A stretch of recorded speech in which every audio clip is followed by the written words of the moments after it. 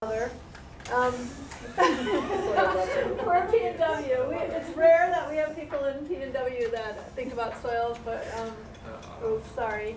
Yeah, you think your soils group out in the management arena has been reduced. In the research station, there's only a couple of us left. So 2 or 3 people who even know anything about soil. I'm going to give you a part of what I'm going to give you is a talk I'm preparing for this this webinar thing in Kentucky later in the month, so I get to practice some on you. But I will also, and basically the idea is to talk about some carbon management options based on real data from studies that I've actually, all the data I'm going to talk about are studies that I've participated in over the years. So I have a good sense of the quality of those data. You know, what I'm going to try and do is look at a number of ideas of how to manage carbon and then rank them based on the data in terms of what would be more or less effective. I'm going to talk some about how that kind of information can be best applied. And Karen asked me also to give you an overview of the long-term ecosystem productivity study where a lot of the data come from. If I have time, I will do that. And I also have a few slides on context for the discussion on adaptive management on Thursday. Some of this may end up being later today, but I'm going to try at least to go through the first 3 points. Now, I want to start by making sure that carbon management can only be viewed in a broader context. It's very unlikely in my mind that there's going to be carbon management is going to be the next timber of the Forest Service. It's going to be more about managing ecosystem services. It's going to be more about managing for climate change. And I want to point out right off the bat that with the new planning rule, there's a lot of ideas out there on how to go forward to manage for changing climate. And I've been pushing this kind of matrix of philosophical points of view that exist within the stakeholder communities. And it's only, you know, it's carbon management within this kind of view of where management is headed that I think is most important. So, and it's just one element of broader strategies. You know, we heard about a skeptic earlier today, and there are going to be skeptics out there in this stakeholder communities. I guarantee it. They may be the dominant view. 43% of Forest Service employees. And I would argue under an adaptive management framework that those are all legitimate views and should be compared to one another, and that you can't select one of these. But no one listens to me very much. But, oops. Did I go 2? All right. So this first strategy, the top-ranked strategy ends up being disturbance suppression and rotation extension. If you can avoid disturbances in particularly older stands with high carbon contents, you will clearly accumulate or at least not lose as much carbon as doing many other things. This idea of rotation extension is an attractive one as well. Just by putting things off a few years, you're storing in the near term, which is perhaps most important. And I'm going to be taking data from our Siskiyou long-term productivity site, and this is a typical control stand of ours, about 100-year-old post-fire mixed Douglas fir tan oak kind of vegetation. And you'll be seeing more on that. But one of the interesting things about this system is that more than half the carbon's above ground, which is unusual. And typically, western forests have more than half or less than half above ground. And so it's obvious that that pool is desirable to maintain. You know, it's the biggest chunk here. If you can maintain it, you lose less. But I think this question of whether you can suppress disturbance or not realistically is a very good question, more important in some areas than others. But it's a big if, and it's not an assumption I think we should take lightly. And as soon as you consider disturbance in the picture, then soil carbon and below ground carbon becomes, I would argue, much more important. First of all, it is here's the data on the effect of wildfire averaged over, this is annualized change in carbon.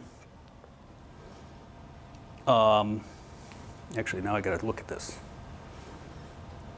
Yeah, this is the effect of wildfire on averaged over 100 years. So if you have one wildfire, you grow a stand and you have another wildfire 100 years later. This is the annualized ecosystem carbon change.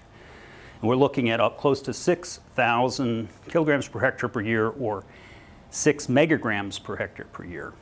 Now this mineral soil carbon is the only pool that can transcend intensive fire. And can is the important word in that sentence, because fire can affect mineral soil carbon in a number of ways, and I'll show you some of those. All the other pools are either lost in the fire, as in the organic soil layers, typically fine and coarse fuel carbon. The above ground vegetation, when it's entirely killed, is generally lost during that 100-year period as well.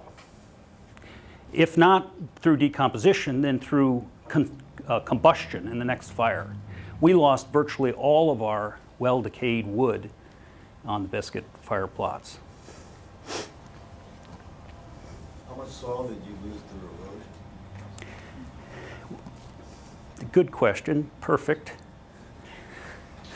timing. This is the one of about 30 pictures you can get off of the satellite photos showing the smoke plume from the Biscuit fire. And this is the whole state of California. Hawaii sits right about here, and this was happening every day for a month. And a lot of this material we suspect was not only soot from the fire, but actually mineral soil that got encompassed in the plume itself. We lost about 2.5 centimeters of fine mineral soil. This is the data, 23 megagrams per hectare lost of carbon lost in the fire, and the bulk of it was from the mineral soil. And what's the depth of the A horizon? The A horizon was averaged about 3 centimeters. So we lost pretty much all the A horizon. And the question, in nitrogen also, big loss there. But here, this is 30% of the soil carbon went up, was transported off the site. 23% of the nitrogen. So the question is you take these relationships between total ecosystem carbon and mineral soil carbon. There's generally an increasing trend there. So if you start at this point and you move down to here, does that mean we've lost the capability of producing of capturing carbon as well? Has there been an effect on site productivity? And we know, I mean, we've documented all of these effects from wildfire. Now, just to point out, the data I'm going to refer that refers to came from this kind of heroic attempt at measuring soil carbon on a stand scale over many places and several sampling periods. It's very hard to get good quantitative soil data, or at least it's very laborious. Just to point out, there are some positives from wildfire. There's certainly some short-term increases in nutrient availability, ash. There may be organic coatings that are affected, perhaps competition from pathogens and so on, are possibilities. But I think it's really critical that we think about not just the loss of carbon, but the loss of the ability to capture carbon again. So is the Biscuit Fire a normal 100-year event, or is it something outside the range of normality? And we have some maps that go back to 1900. You see big patches of mostly young forest down there. And I think hot fires in that area are not unusual.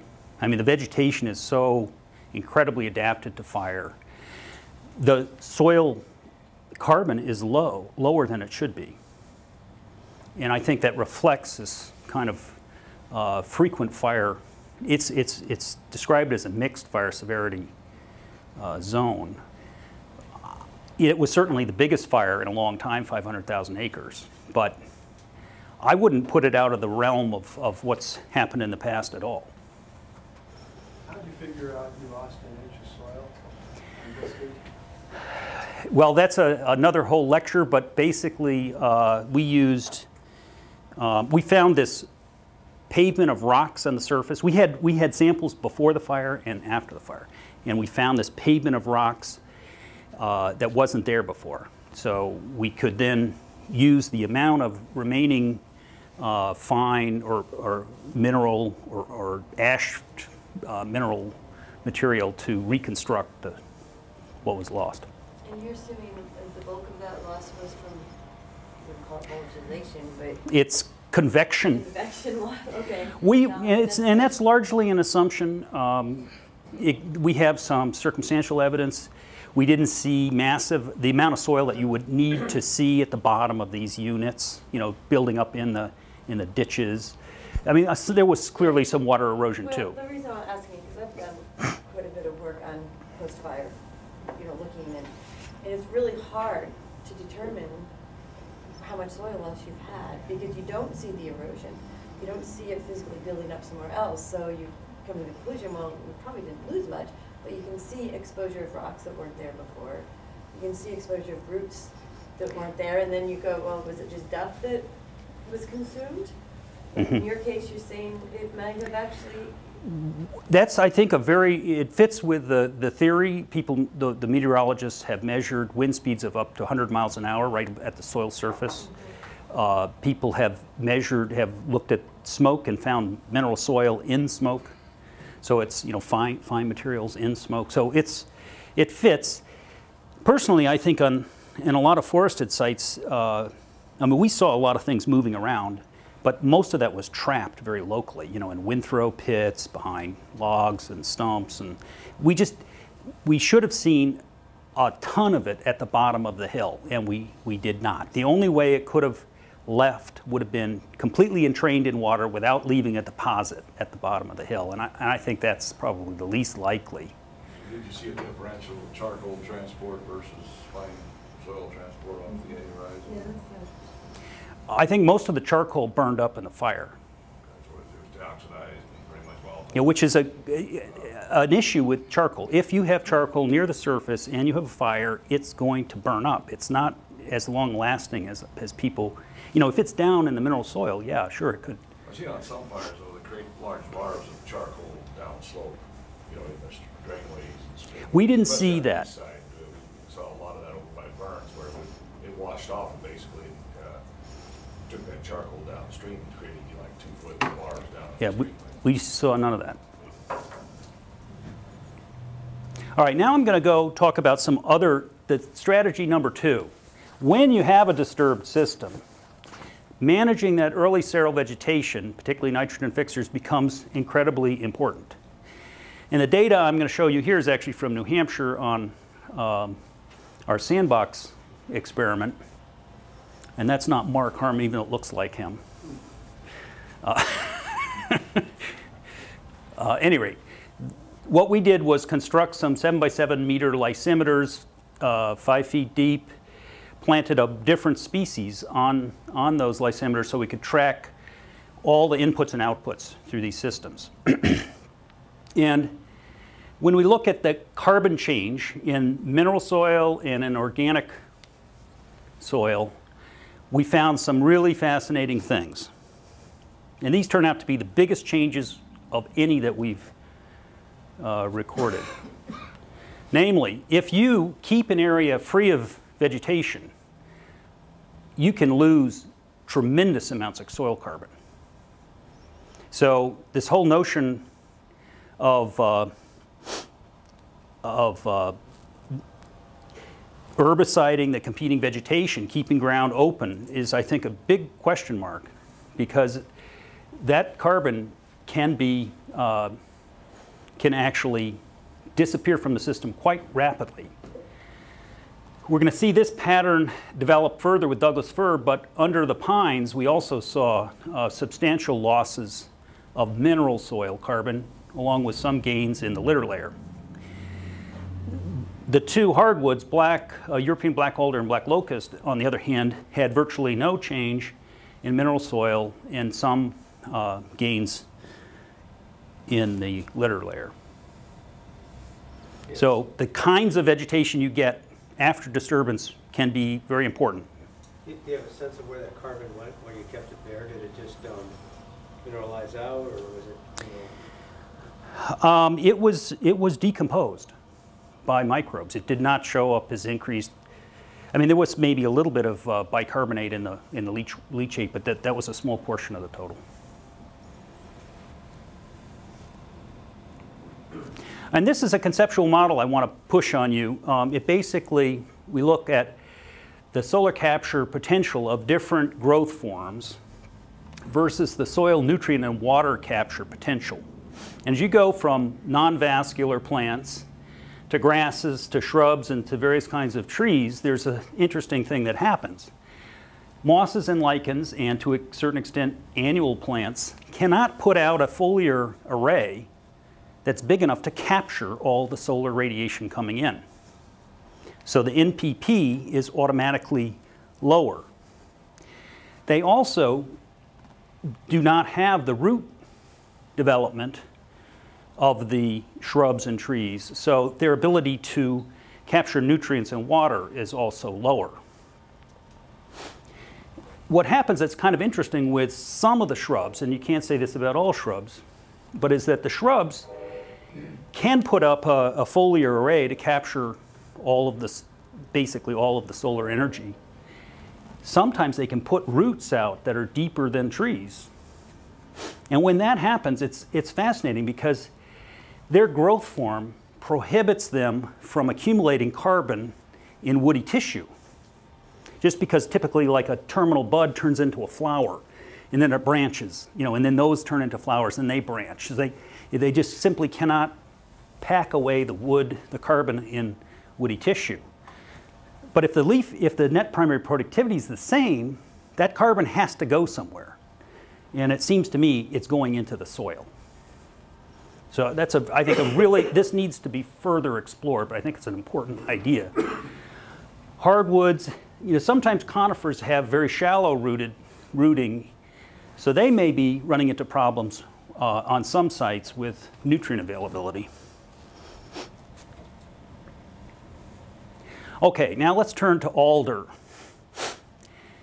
Now the data here is from a chronosequence. It's less certain than the data I've been speaking about. This was actually my master's thesis, no less. But alder on the west side can outgrow Douglas fir initially tremendously. This is on the Willamette, and you can see alder and Douglas fir planted at the same time. Vast differences in growth rate. Now, while there's other vegetation here, like ferns and other plants which are photosynthesizing and capturing solar energy, this is radically more rapid, and we see a tremendous, at least doubling of soil carbon in as little as 40 years under alder. compared to Douglas fir. I frankly think the most uncertain number here is this increase under Douglas fir in the mineral soil. I'm not convinced that's real, but I don't have the data I want for that one. Now, being a nitrogen fixer is a big part of that as well. And because it's more than carbon, it's the nitrogen as well frequently. So there's good reason to explain that increase. Now, if we go back to the biscuit fire or to the long-term productivity site on the Siskiyous and look at the part that was not burned up in the fire, we have treatments that include regeneration harvest or a clear cut planted to close spacing to Douglas fir with leaving 15% of the harvested biomass on the ground. These were about 100-year-old stands versus this hardwood mixture, mainly tan oak and madrone, some knobcone pine, some Douglas fir in these two different treatments. And again, we're seeing a decline in soil carbon underneath the Douglas fir. Turns out to be significant in one of those and almost significant in the other one. On the other hand, we're seeing increases under this hardwood mixture. And I want to show you this in more detail. But the theory here that I'm putting forward, and we don't have substantiation of this, but I'm thinking that Douglas fir may be seeking out through its microbial associates the nutrients in the upper mineral soil, really the like 5 to 20 centimeter zone. And in the process of obtaining those nutrients, the carbon associated with those nutrients is decomposing or being freed. And that's not happening with the hardwoods. That's my theory. Why don't you think it's just being taken up by the tree? The carbon.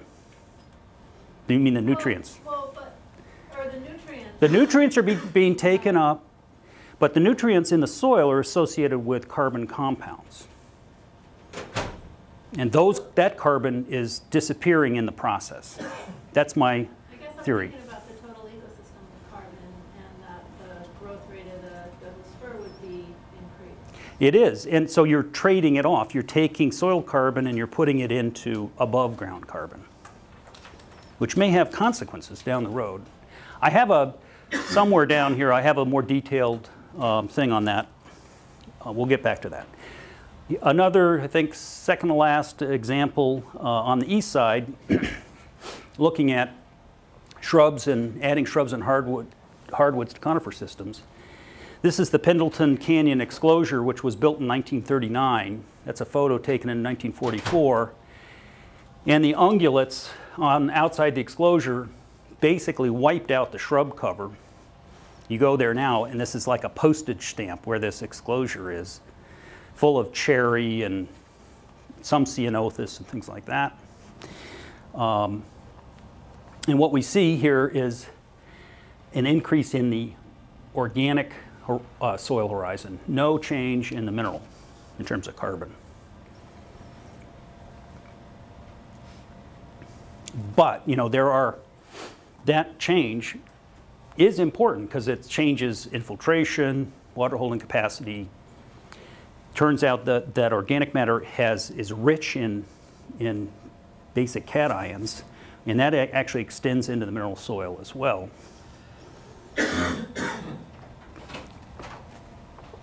Okay, so now we have some data on prescribed fire because in 2001, one of our treatments on the long-term productivity experiment was to apply a prescribed fire. It was just fortuitous as this was 1 year before the biscuit fire. And when the biscuit fire came, it just went completely around this area because there was no fuels. They were burned up. But the interesting thing is that in terms of carbon loss, it wasn't that different from what happened in the more lightly burned areas in the biscuit fire.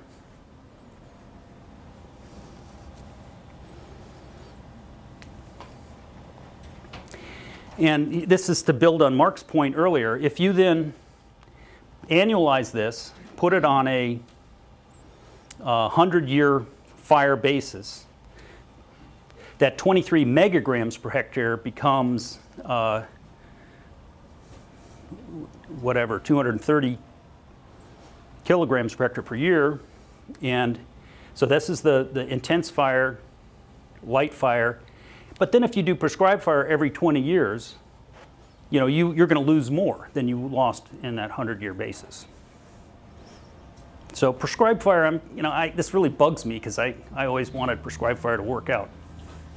Well, Because it's the only cheap thing to do. right. But with the intensive wildfire, you've lost some mineral soil, which Right. you apparently haven't lost in the other two Right. scenarios. So how does that balance out? You have to, that has to come into play. And there's some other things here that you need to consider. You know, this is from a fairly heavy fuel load, and presumably in 20 years that fuel load wouldn't be quite as high, so these might be smaller with time. And personally, when all the trees are killed in a fire, I think that needs to be added into the equation, which will change this tremendously because the trees aren't killed here. And so the decomposition of those trees over that 100-year period and their probable consumption in the next fire, not to mention contribution to the fuel load in the next fire, are other things to worry about. So there's the productivity angle and this above ground carbon fuel angle. The lowest ranking strategy of the ones I considered is managing residues and thinning. In our experiment, we actually, when we harvested these units, we left 15% of the biomass on the ground in one treatment. We took it all away in another treatment. Because at that time, everyone thought adding woody debris will improve site productivity. It was, and so we included that as a treatment. Here's a high residue thinned stand and a low residue thin stand. We still have a lot of smaller stuff here, but there are bigger trees left in this one. And again, it was only 15% of the harvested trees, so there's fewer additions in those. When we look at the data, they're all small. Very small changes. Control, no change. The thin, very, very small change. We already saw the Douglas fir change and the hardwood mixture change. And the residues seem to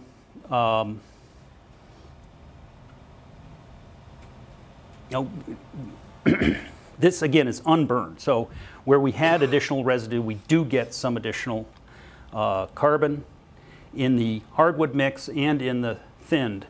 But we didn't in the fir, mainly because of that loss in the mineral soil. There actually was a loss or a gain at the surface. And here's the data I was talking about. With soils data, you can't just, it's hard to portray this. You've got to me, I've got to know what's happening with depth. And so here's those losses in Douglas fir happening at what's about 5 to 20 centimeters on both of these treatments. With the Pioneer mix, hardwood mix, we see no significant changes, but they all are tending on the positive side. With the thinned, we're getting some back and forth, some significant changes and so forth. But when you add those up, they're very small.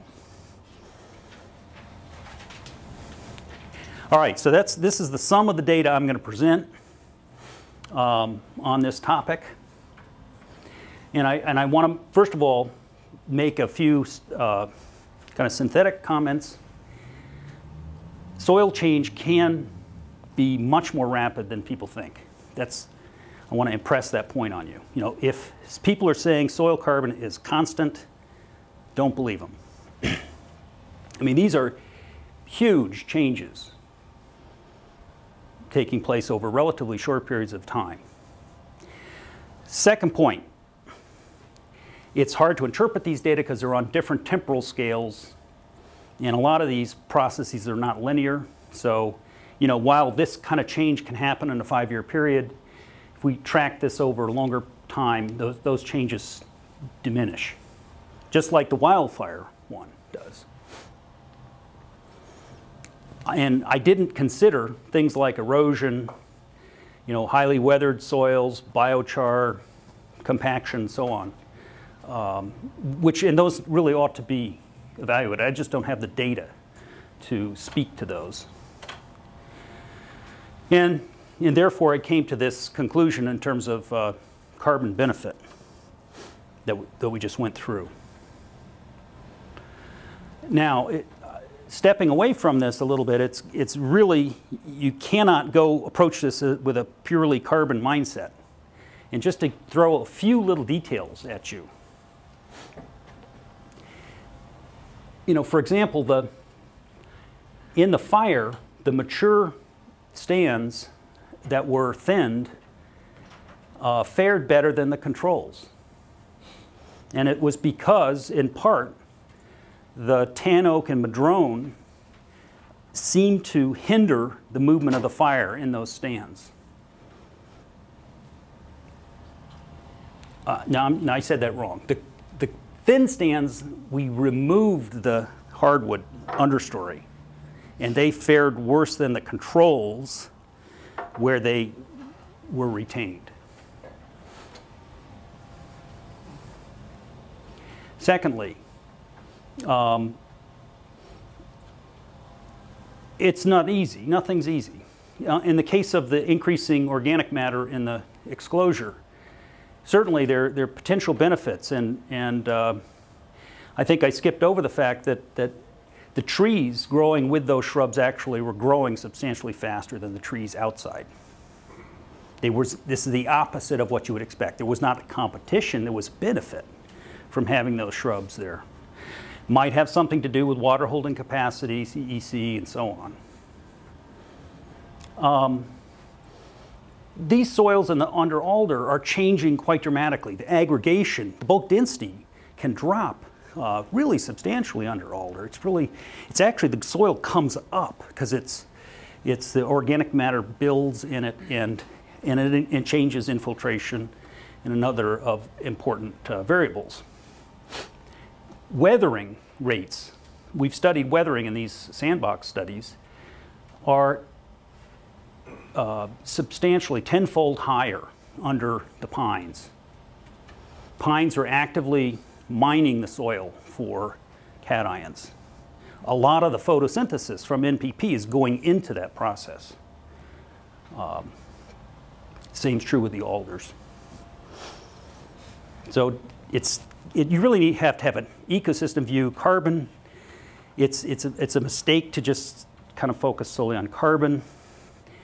It's a mistake, going back to my earlier slide, to focus on carbon change or carbon management alone. It's going to happen within a much broader context.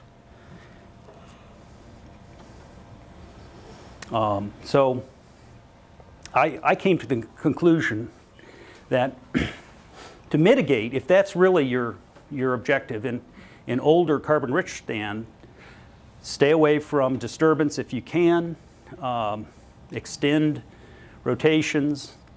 If you can get more hardwoods and shrubs in those systems, great.